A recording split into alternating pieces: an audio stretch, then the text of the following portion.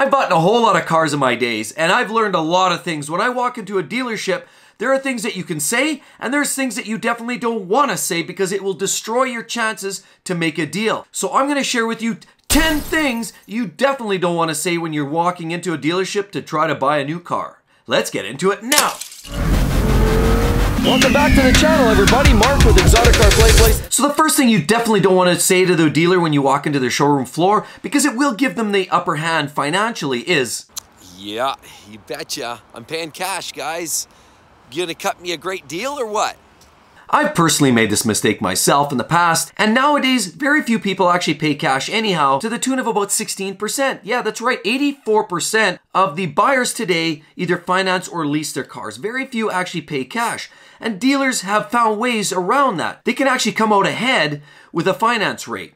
Even though they'll give you a better price if you say, or if they believe that you are buying through financing, they'll give you a better negotiated price on the car because they'll know they'll make it up on after sales. They'll know they'll make it up on interest rate. And if you say you're buying cash early on in the deal, guaranteed they're going to stand hard because they know they have nowhere else to grab that dollars from.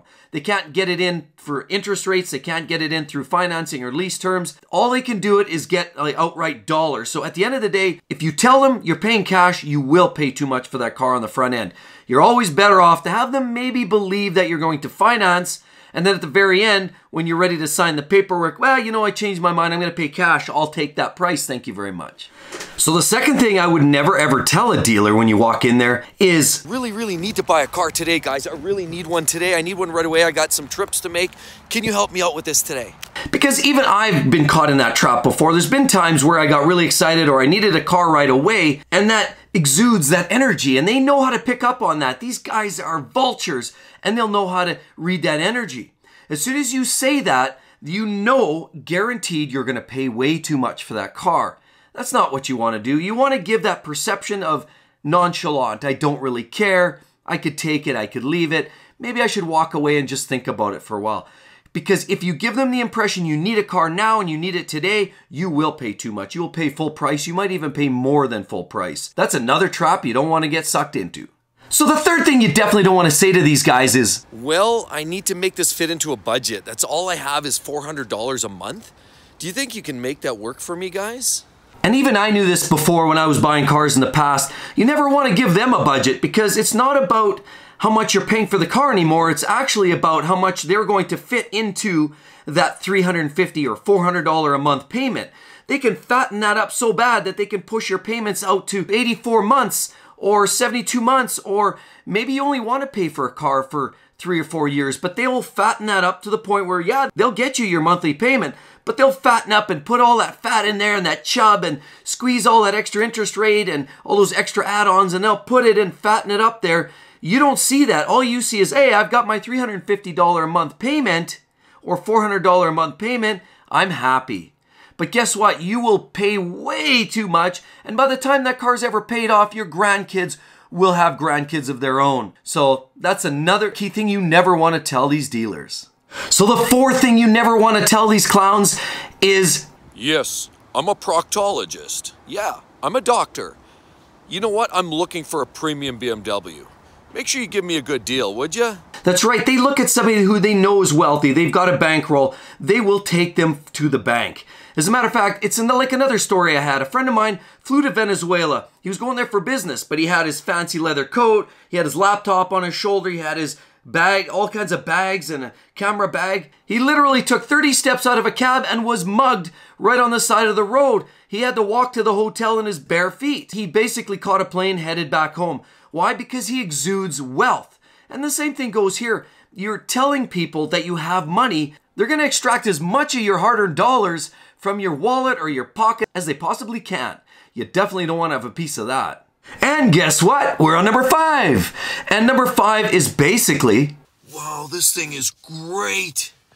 Wow, this thing is great. But does it have cup holders? And can I plug in my cell phone into it here and play my music in this thing?" yeah, I've been trapped to this too, and I'm sure a lot of us do. When we're buying cars, we get excited about all the little features. We already know going into the dealership what kind of power we're looking for, what kind of economy, the type of vehicle. That's usually, most people these days are well educated and well versed because the internet is a beautiful thing. But when you start poking around and looking at the little goofy things like cup holders and ashtrays and lighters and plugins and ports and other little doodads and features and whatnot, the dealer already knows that you're kind of glossed over. You know that you're getting excited, and that tells the wrong picture again. It shows that you're too excited. So excited, in fact, that you're likely going to pay way more than you should for that car.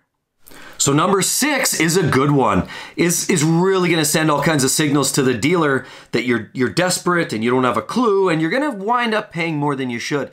As a matter of fact, you really should train yourself. Stand in front of a mirror at home and try to prevent that. Train yourself from not getting pulled into this. And the next thing you don't want to say is, "Oh, I really love this car. I need this thing. What is it?" Because it's that very excitement that will tell a dealer that you're going to get sucked in and take it like this. You don't want that, guys. You want to pay what's fair because you know what the MSRP is, but the dealer will hold strong and you will have no negotiating power if you tell them you're so excited, or if you show you're excited, or your eyes go wide and you're like, "Wow, I love that car. I need that car." No, you don't. What you do need to do is show zero emotion, so practice that at home. Zero emotion, as well as if you can basically be at the point or show that you don't need to make the deal today. Kind of show a little bit of interest to kind of lure them so they give you the time of day, but then kind of hold back and be a little bit kind of standoffish. "Well, you know, it's a nice car, but I'm not sure. I'm looking at other models. I've actually been looking at this car across the street. I kind of like that one too. To be honest, I almost prefer that. I just came here because this color's kind of neat, but to be honest, I don't know, I'm on the fence, so I'm going to go take a look at another car after this one too." Say things like that, and they'll be more inclined to try to make a deal. So the next thing you don't want to say to these guys is, I don't know much about cars. It looks nice. It probably goes pretty fast. Does it get good fuel mileage?" So saying that you don't know anything about cars is essentially saying that you're going to go for a ride. They're going to take you for a ride. That's right. If you know nothing going into it, then you have no point of reference, and they know that. So even if you don't know much, don't say that. Did I tell you a story? I went to a Lamborghini dealership a couple years ago in Scottsdale, Arizona, who actually had no clue what one of the particular Lamborghini models that even existed in the lineup. I baffled him with all of the specs. He had no idea. So there's no way that old guy was going to take me for a ride. So the next one is one that we've all likely experienced at some point. If you've ever walked across those thresholds, you've probably been asked this question. So never admit to it, and that is, "Yeah, you bet. I have a trade. It's over there. It's that little truck. That's my trade-in. I'll take whatever you guys think is fair." because if that's the first thing that you're going to say, "Yeah, I have a car for trade," what ends up happening is sometimes they pull you into the negotiations. Say the negotiations isn't going your way, or you're not happy with the way things are going. Often what happens is they'll send a buddy of theirs or the manager, they'll take your car, your keys, and they'll go drive it off while you're negotiating inside. That creates an upper hand for them, because what happens is while they're driving your car, if you decide you want to walk away from the deal because they're being shysters, they kind of know they've sort of got you locked in. You're looking back and your car's not outside. So it kind of forces to keep you into that situation. Not really the optimal time. It's not bad to trade in your car, especially good if you know there's a problem with your car. I understand that. But sometimes it's better to sort of hold off a little bit longer, get further into the negotiations before you even admit that you've got a trade. And so another one is one that I would recommend not saying either, and that is, "Whoa, that is so pretty, but I really don't want to be ripped off, guys. I don't want to be taken to the cleaners just because I like a nice car. You guys won't let that happen, will you?" And really the main reason for that, I mean, we all sort of think it. You've heard the terms of honest Johns used autos or honest autos used Johns. There's an assumption that the greasy car salesman or the snake oil salesman, they're all going to take you for a ride. And while there are many, many of them that do out there, don't say it, because if you say that, you're implying that they're all thieves, they're all crooks, and they're all going to take you for a ride. And there is actually a lot of great salespeople out there. A lot of them do just want to help you. A lot of them are working a 9 to 5. They want to make an honest living. The sales guys don't make a whole lot more if they sell a car to you for $1,000 more.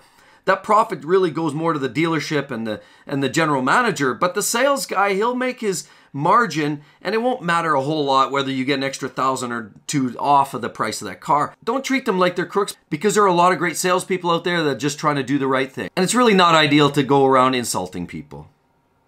So here's a great one for you. Well, my credit really isn't very good. You know, I've made some bad buys in the past. Are you guys able to help out with that, you think? So openly admitting that you have a poor credit score or a poor credit rating, what you're doing is telling them that you're assuming that you're going to expect a higher interest rate. If you're going to borrow through the lending institution that is supported by the dealership, they might look to bump up that interest rate a little bit. They might add in a little extra warranty at the back end. They might almost even add a little bit extra security or insurance on that interest because they expect you to have a poor credit rating. If you tell them that you think you might have, you might actually genuinely pay more money. They will give you a much more conservative finance rate and you'll pay through the nose. So your best bet is just let the chips fall where they may. Go in there, do your credit application if that's where you're purchasing through the dealer and see where that lands you. You always still want to negotiate the best price. So those are the 10 things you definitely don't want to tell a dealer when you walk into their store. And as well, did you know leasing is also not a great choice? Here, check that video. It's really going to explain the whole routine with that and why you wouldn't want to lease your new vehicle. I never did. And on top of that, I hope to see you guys on the flip side. Remember, life's way too short to drive boring cars. See you next time. Bye-bye.